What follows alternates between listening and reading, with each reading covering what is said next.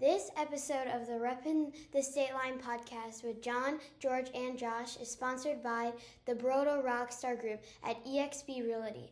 The home buying process is stressful, especially when it's your first time. The Brodo Rockstar Group is committed to giving you a stress-free experience while guiding you through the process from getting approved for a loan to getting the keys on closing day. Let their team treat you like a rock star.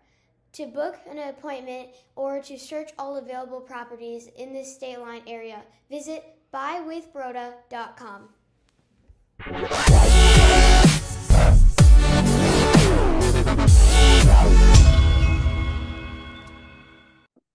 Welcome to this week's episode of the Reppin the Stateline podcast with John, George, and Josh. Bienvenido al episodio de esta semana del podcast de Reppin the Stateline con John, George y Josh. All What do you guys think? All right. Hey, we're bilingual now for this place. We are bilingual thanks to Google Translate, but we were talking before we started recording about a great event. But first, welcome Stateliners.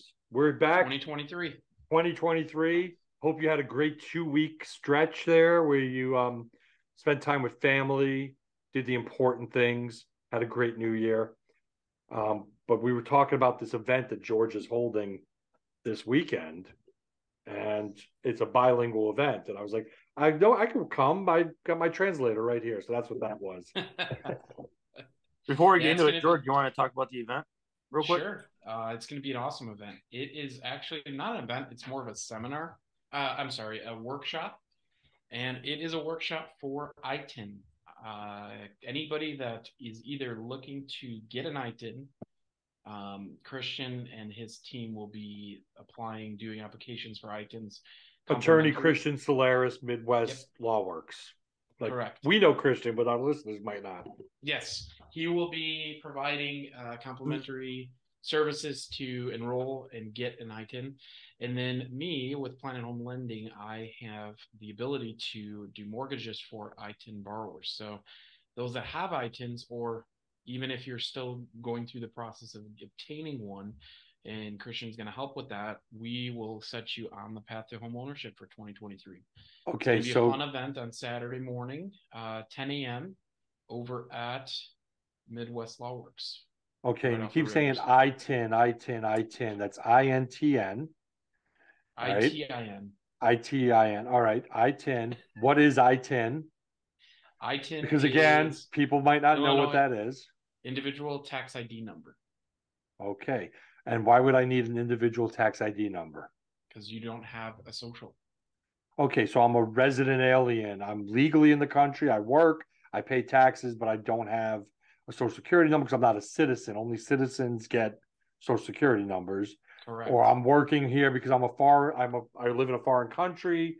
I come here to work my job, but I want to buy a house because I'm working here for one of the big manufacturers. I might be given an ITIN number, correct? Yes. Okay. So just want to clarify. So if you're listening to this and you fit in that qualification, you want to buy a house, this is the opportunity for you to learn how to go about doing that. So I think that's a great idea. You got it.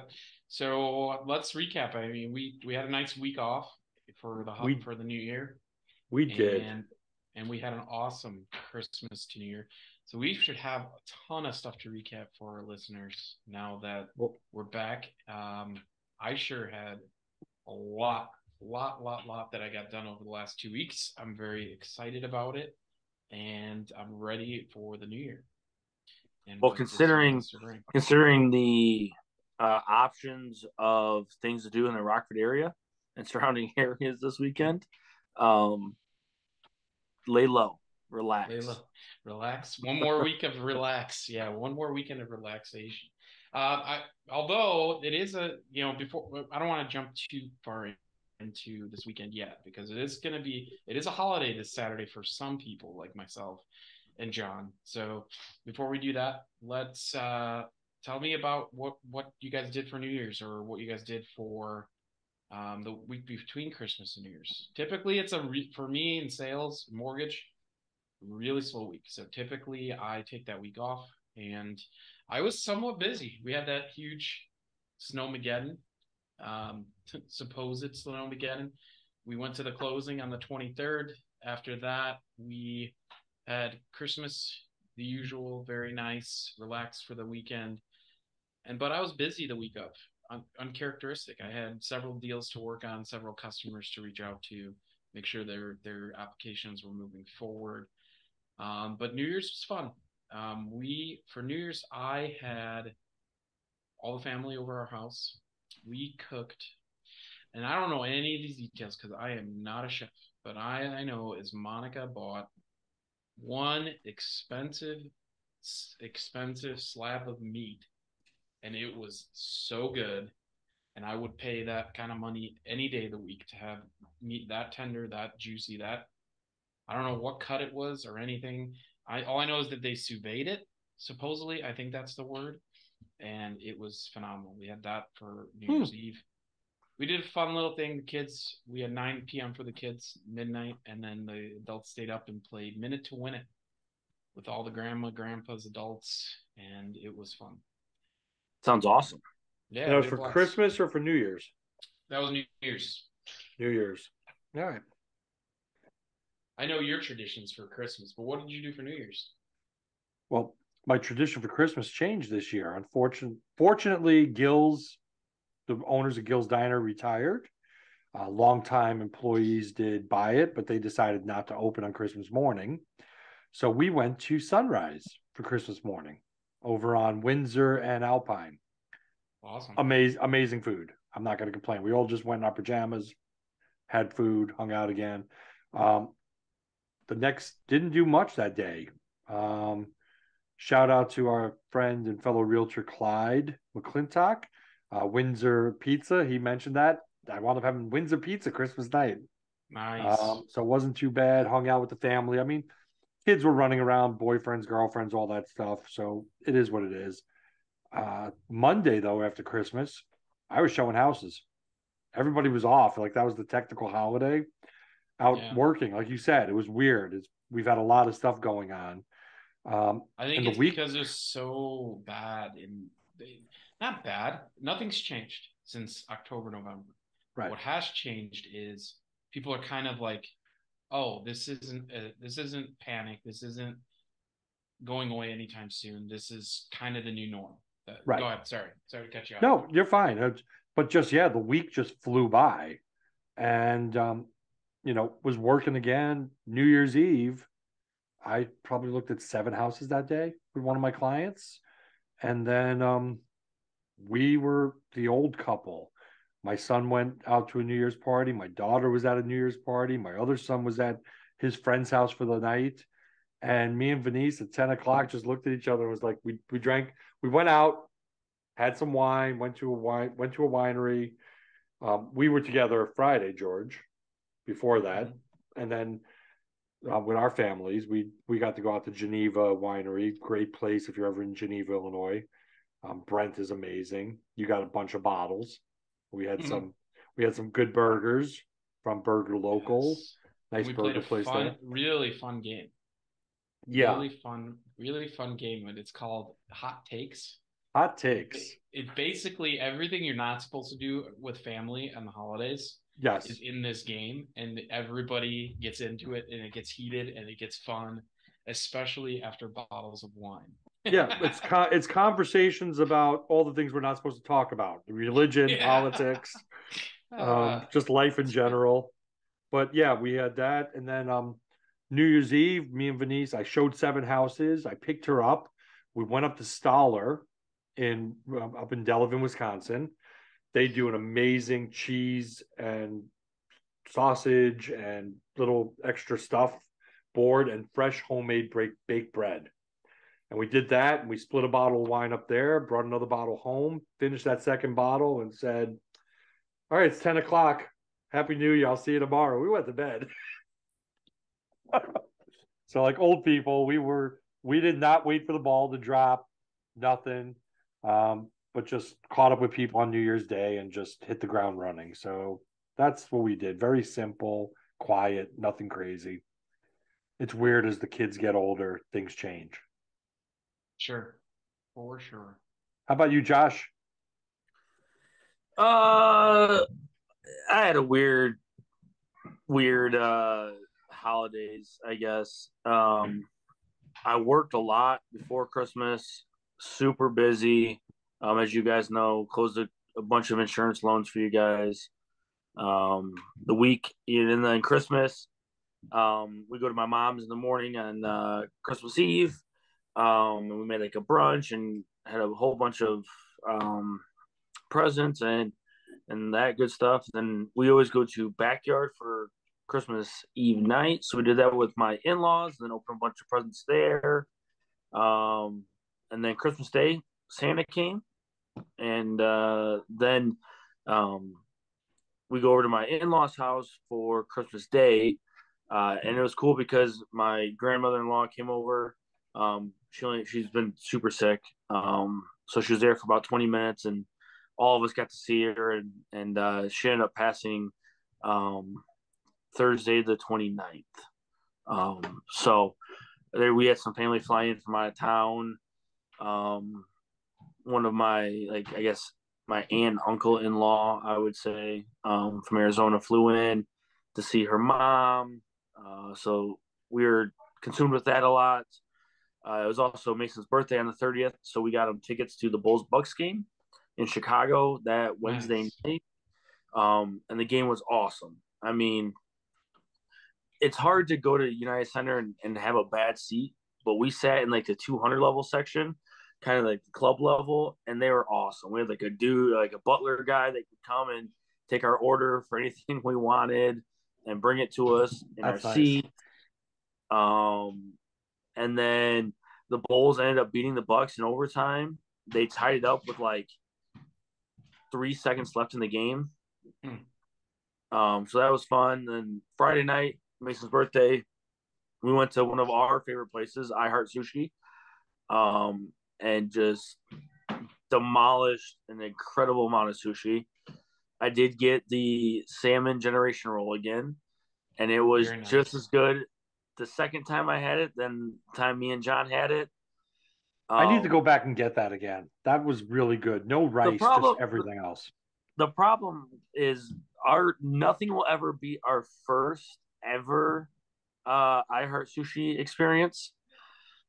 It was when they had the all you can eat, and me and John just said surprise us, and they threw like 6 rolls on there of the most fancy sushi you could think of, and it looked like a charcuterie board for sushi. And you could see that picture right now because I'm sending it to you, George, to splice into the video. Sweet. And then New Year's, it's just we laid low. We didn't do much. I've been slammed. Work is super busy. Playing at home lending is keeping me as busy gets between all of their loan officers. So just that, and then we were talking about the awards gala yesterday at our Crew 815 meeting. And then come to find out, I was nominated for the Community Service Award, so that was pretty cool. But other than that, I mean, just work, kids, life. We started baseball practice again, so now we have sports Tuesday, Wednesday, Thursday, Saturday, Sunday. Nuts. Before I forget, I do want to give a shout out to 640 Meats? 640 Meats, yes. Yes, 640 Meats. They provided the meat for our New Year's party, and it was, like I said, unreal. Just, I don't know if it's what Kyle did to it in terms of preparation and what he put in it, or the meat, or a combination of both, but holy moly, it was good. So shout out to them, because we did call around probably 4 different places, and they were the only ones that could get it without having to order it and have it get to the store. They had it on hand, exactly what he wanted at a reasonable price and great service. I mean, they were very, very, very happy with it. I also want to give a shout out. We today at the office for lunch, we ordered from Brian's Trade Right off of Kishwaukee and almost Sandy Hollow. They're kind of south of town, Mm-hmm. And I know all of the meat places have lunch, right? You can go in and get a sandwich, chips, whatever. But Brian's Trade Right does it right. So every meal they have it from 11 to 1 every day for lunch. It's $8, whatever they make. And then you can get a cup of soup for $4. So for $12 all in, okay. Today we had the pot roast dinner. So we think of like a to go container. The whole bottom portion was pot roast. One of the inserts was mashed potatoes. The other insert was corn, and they smothered gravy over all of it with a slice of bread and butter for $8. Dang, That's crazy. that's impressive. And then the cup of soup for $4 is like the jumbo cup Wow, for $4. not bad. That's almost every place that I go to now. Soup is like $5, $6, $7 now. It's like almost a regular item. Where Put it this way, I would say it's double the size of Beef Fru's soups interesting. for $4. And they had chicken and dumpling today and chili. Awesome. And we all know that Coop loves his soup. Coop soups. Oh, speaking of which, all right. So I think I might have got the funniest gift out of all three of us for Christmas. And you guys know I love to cook. I love food, all that, right? So my mother-in-law over the summer at a farmer's market somewhere in the state of Wisconsin got me an apron. Okay. All right. And it says, this is the apron, okay? John, it says, once you put my meat in your mouth, you're going to want to swallow. It is. And there goes our PG-13 rating. Yeah. All right, take it down. That's awesome. That's so hilarious. Though. It must have been like the gag gifts because my wife got me a sleeve of golf balls. And when you look at the golf, and I don't have it in front of me, or else I would grab one and put it on the screen, but it says, "I'm lost. Do you know John Broda?" I'm going to laugh when I go out to Atwood one day and I find a golf ball and it's the John Broda ball. Well, that's it. It's got where you. I told her, I said, I feel bad using it. She's like, no, you got to use it. You got to see if somebody finds out who you are. I'm like, she's like, because I know you're going to lose them. I'm like, okay. So she knows me so well.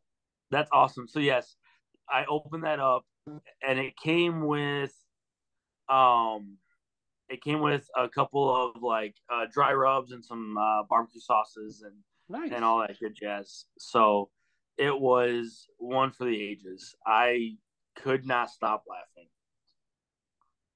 Very cool. Very cool. Unreal. So what do we got for now? We can get into the part of the segment where we talk about what's happening. What do we got going on this weekend? It's a barn burner. Let me, make sure you got your notepads out. There's a lot going on. The state line is in its winter coma right now. That's the problem. Yeah. Obviously, we've got my event, so that is cool. But it's not really an event, though, George. It's a workshop. It's a workshop. Mason has a basketball tournament. On Sunday.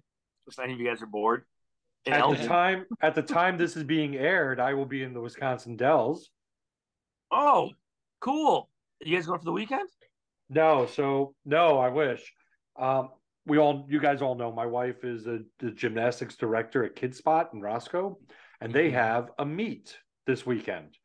Well, she's driving up there tonight. Tonight we're recording, and she's got Friday. She has to meet in the morning, another one early morning, and then she's free the rest of the day. And then she doesn't have anything to do again until Saturday afternoon, and then Sunday. So she has this big block of time. So I'm just driving up separately because they all go up together, all the coaches. But she's got like a 2-room suite that everybody's in. So I'm going to be able to crash with her. We're going to go up and just kind of hang out, hit one of the wineries I like that's up in Baraboo, hang out in the hot tub. And then I'm coming back Saturday morning for George's workshop. Awesome. So, That's but I it's get gonna to I be get to a go fun- away for a night. That's exciting. Hey, And then but you're a bachelor from now until then. Yeah. So I got to cook for myself, and well, what else to do? So Love you, honey. We've got a couple things this weekend. I'll go over the events. All right. There's really two that I think are worthy of attention. I'm gonna say 3. Trinidad. Wait, I already said it wrong. Trinadora's first Saturday Smorgasbord of Music is on Saturday from 5 to 7 at Stockholm Inn. So have live music there on Saturday. And on Sunday, well, yeah, I guess Sunday there's 2 things. You can go listen to the Rockford Chamber Orchestra rehearsal at Rockford Lutheran School. That is happening from 1:45 to 2:45. Or if you have a knack for doing hair, probably in makeup, there's going to be a bridal hair workshop and masterclass at Elevate Salon and Spa on Sunday from 10 to 2. I got nothing going on Sunday. That would be the 2, or the items of interest in the area. Make this look pretty. This week. George, what are some of the other events that are going on? So the big one that I'm excited for this weekend is Ukrainian Christmas. That's right. Saturday every year. Orthodox Christmas. I call it Ukrainian Christmas. It's an Orthodox Christmas. Well, because the Greek Orthodox, the Russian Orthodox, and the Ukrainians all celebrate this. So yes.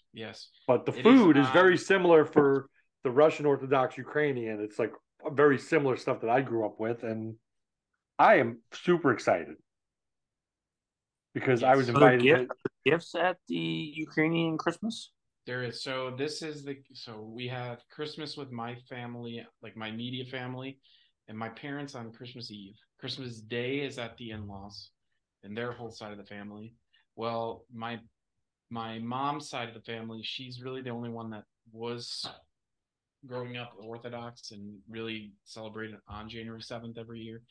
Her whole family's coming down from Wisconsin, and the cousins and everybody, we're all getting together and exchanging gifts with that set of cousins of mine on the 7th and Saturday. So yeah, it's my 3rd Christmas that I get to celebrate. And that's why like everybody yells at me, almost everybody in my neighborhood, all the stuff's down. I'm like, nope, my Christmas isn't until the 7th.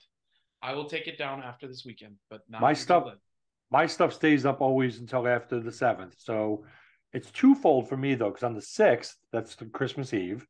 Mm-hmm. That's also my parents' wedding anniversary. Oh. They got married on the 6th of January, and they are celebrating 52 years of marriage. Wow. This Friday. So yeah, but we're the same way. We never take anything down until after the 7th, and that's it. You know. Very cool. So yeah, all my stuff is up. The tree's gone? Tree's gone. I also get a real tree. I have a real tree. Yeah, but when did you put your real tree up? The weekend before Thanksgiving. Oh, okay. And it is still in gorgeous shape. No needles falling off. Watered regularly. Treating it properly. Wow. Look at you. Yeah. Look at you putting. We still have all of like our Christmas to shame kind of up, but the Christmas tree's gone. Nothing gets touched until my $35 white pine tree from Menards. Wow. Yes, my $80 tree from Williams Tree Farm. So drying out because the smoker. No, the last thing we do at the Carhartt Open is we burn the Christmas trees. Oh, so I got to bring my tree? You leave it outside. You can bring it, and we burn the Christmas trees in the burn barrel. Ah. So I got to put all those pine needles inside my car. All right. Or you just tie it to the roof of your car. Yeah. I'll do that. I will bring it. It'll be worth coming. It'll be worth coming just to get rid of the tree. There you go. Price of the admission: one Christmas tree. I usually take mine, bring it out back, put it out in the woods that used to be behind my house, let it dry out, And then come spring, I would cut it up, and it'd be like in my first fire pit where you'd get that pine smell and everything burning in the backyard. There you go. Nah. So Sweet. So excited 2023 is here. We've got 3 more episodes to go after this week. 3 or 4?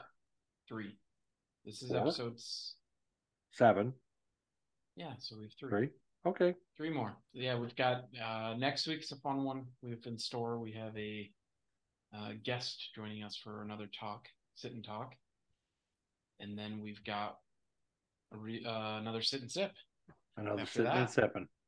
Yeah, and then our finale. So yeah, should be a fun way to end the season 2 here as we get into the end of January, and then we regroup and come back March ready with full swing spring market, hopefully full swing spring activity. Isn't that crazy to think? Summer.